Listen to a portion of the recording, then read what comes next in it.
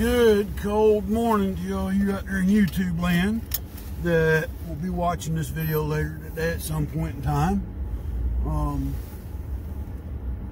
It's the old soldier coming at you from Robeson County, North Carolina, where it is a cold, crisp 27 degrees outside. Yeah, it's cold. It's not cool, it's not chilly, it's cold. Period.com. End of discussion. Kind of cold. Yeah, the temperatures really started dipping last night about 9 o'clock. I think the high today is only projected to be about 41 here. With lows going back below freezing tonight. So it'll be cold through the weekend, they said too. I think it's supposed to warm up some next week. I don't know how much. But anyway.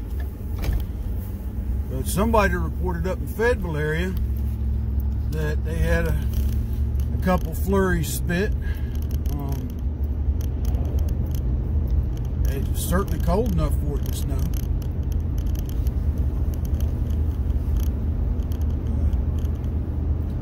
But it is winter time, or some people still say this is autumn and fall, which technically they're right.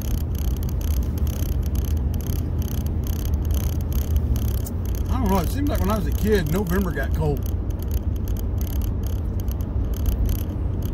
October was chilly. November was cold. December was cold. January and February were cold. March, it would start to warm up a little bit. And by April, it's fairly warm. And in May, you know. But the earth transitions through its own cycles of things. So for all you out there that believe in global warming, I beg to differ.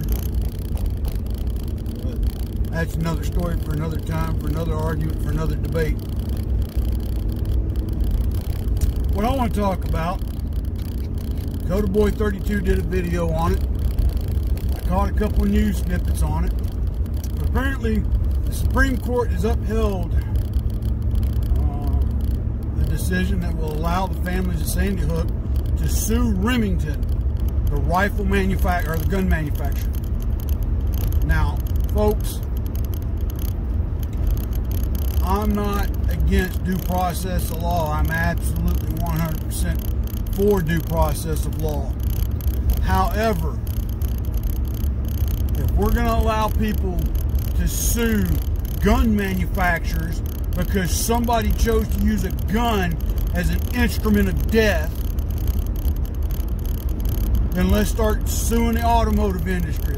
Let's just sue, matter of fact, you know what? Let's go sue Corningware for their flatware, for all the people who've been killed by butcher knives.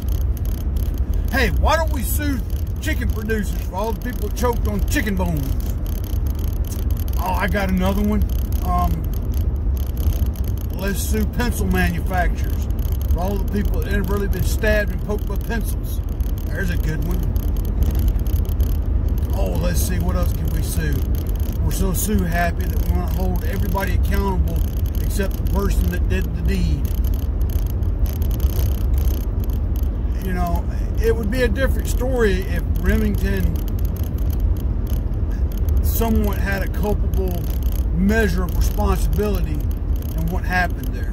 But they didn't. If you remember, if you go back, the boy stole the guns. Or at least that's what we reported. I'm still a firm believer there's more than one shooter, Sandy Hook. But supposedly stole the guns that he used to commit the murders with. How's Remmington responsible for that? Love to hear from somebody say why Remmington's responsible. You know, years ago, Big Tobacco was sued.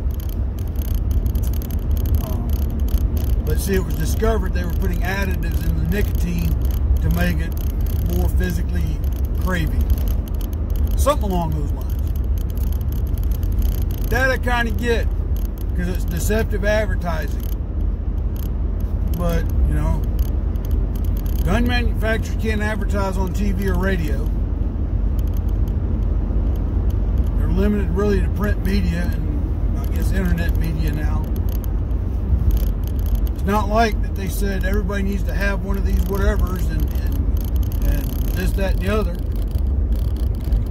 Again, everything, you know, everybody's completely ignoring the fact that the shooter stole the weapons. Everybody's ignoring the fact that the mother knew the boy had mental issues. Now, I'm not faulting the mother. Maybe she did take all the appropriate action that she could. It's hard to say this day and age. I'm not going to judge her. What I'm getting at is we're going to allow people to sue a gun manufacturer because someone chose to use that as an instrument to commit a crime. Well, let's go back and allow people to sue automotive manufacturers for the same purpose. Let's let people go back and sue the baseball bat industry for the number of people, and hammers, don't forget hammers, for the number of people that are bludgeoned to death every year. Okay? Let's sue potato manufacturers for the potato guns that people make and shoot to cause harm. Even though you can find one of those in a lot of science experiment catalogs. My point being is that this is ridiculous that a gun manufacturer is being held accountable for the actions of an individual, all because they are a gun manufacturer. And the fact that the Supreme Court is allowing this to go through tells me their stance on gun control.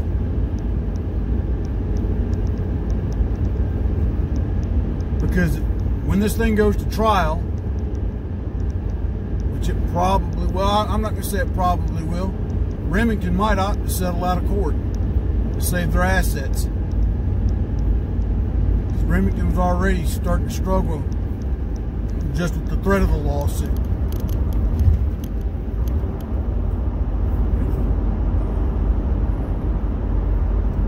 The other issue here is that Remmington could fold over this lawsuit depending on how it goes. Considering the fact that they're going to be judged in the court of public opinion more than the court of law. And I'm afraid that, trying to get this thing adjusted here, that once this thing starts to go to trial, if it goes to trial, it's going to be a high-vis case, and you're going to have every left-wing loonbat reporter out there reporting on it, misskewing information intentionally. That's the other thing. Intentionally. You know, you're probably going to hear terms like 30-round clips and military-style rifle and it even had a bayonet lug on it. And, you know, it's got a thermal optic diopter scaled radioactive resistors telescope. Sometimes I think the news media just makes up crap when they don't understand something. They go on the internet and the first thing they find, this is the Bugs Bunny Rascally Rabbit getaway car. But you can stop them with your Elmer Fudd double barrel 12 gauge Glockazine rifle. Yeah. Amazes me that the integrity of journalism in this nation has fell to an all-time low. Yes. Journalism in the United States, I'm afraid, my friends, is dead. True journalism. Hate him or love him, Walter Cronkite used to call it right down the middle.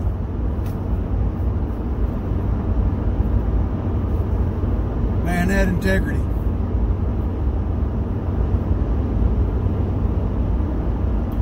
But this all falls into a left-leaning plot, I believe. If you really think about it, you've got conservative speakers across the nation that are being shouted out of venues that they've been booked to speak at, where people want to hear them talk. They're being denied their right of free speech, not by the law, but by the people. And it's unfair to the people that want to hear what they say. Case in point, Turning Point USA.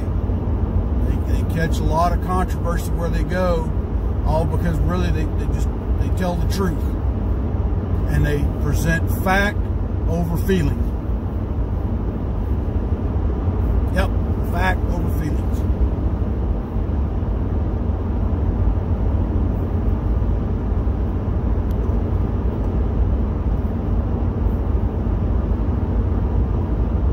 So back to this whole thing with this whole thing with Remmington being allowed to be sued now by the families of Sandy Hook. My heart goes out to those families who lost their children and their loved ones.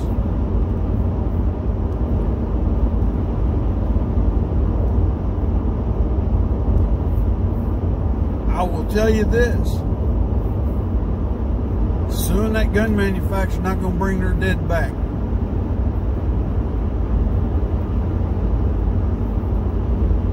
My belief on this whole thing is not that they're going to try and get rich off of this, but their point is to try and shut down a gun manufacturer that's been in business for over 100 years in this nation. Okay. And they're just trying to shut them down.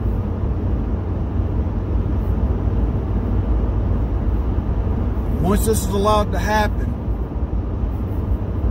it's kind of like the domino effect.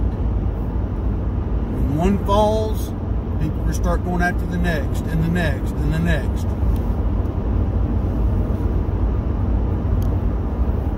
And before long, all these major gun manufacturers are out of business. Or they're doing like Springfield Armory recently. Stated they weren't going to make their military rifles available to the public anymore. All because, you know, liberalism states that nobody needs an AR-15. It's none of their business what I need.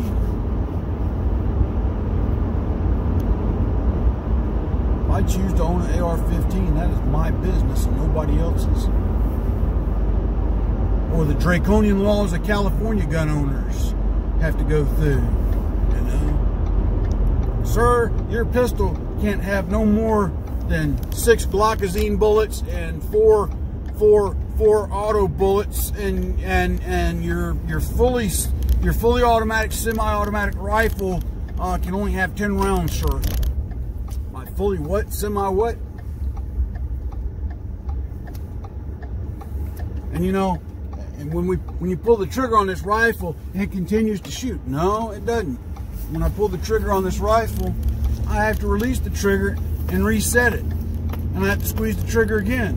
What you're describing, sir, is a machine gun, which is illegal for me to own, unless I have the appropriate federal firearms license, which I don't. So therefore, I do not have a machine gun. This is the deception that is being perpetrated in the mainstream media about firearms, folks.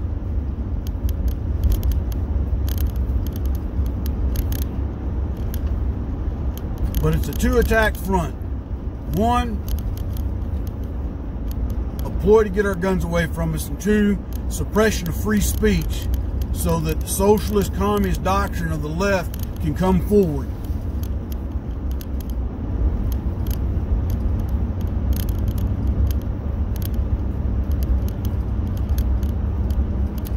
Because once these things start being allowed to happen, common sense goes right out the window.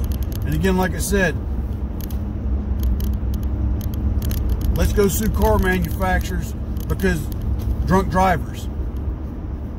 Well, you could have put a device in the car that detects alcohol in their breath so that when they crank their car, it would shut off. Okay? Let's hold car manufacturers accountable for an alcoholic's problem. Let's do that. Okay? Oh, wait a minute. Why don't we sue alcohol manufacturers? I'm sure Jack Daniels and Jim Beam and J.W. Dant and Johnny Walker and all those labels and Crown Royal, I'm sure they'd all love to go to court.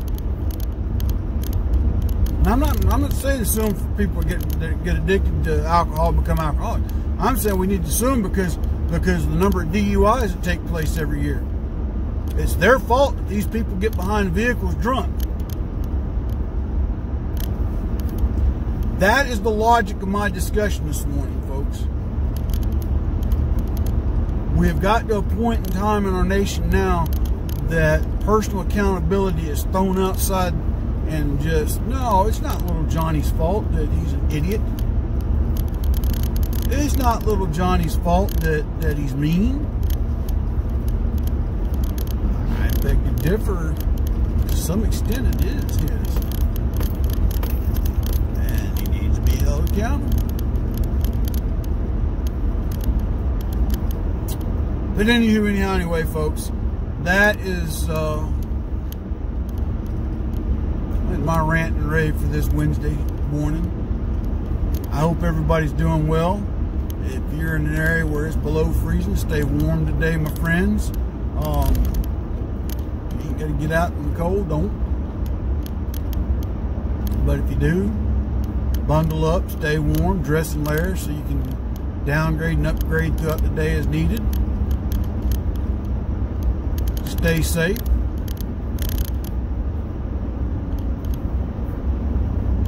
So with that in mind, folks, I'm going to cut this one to an end today.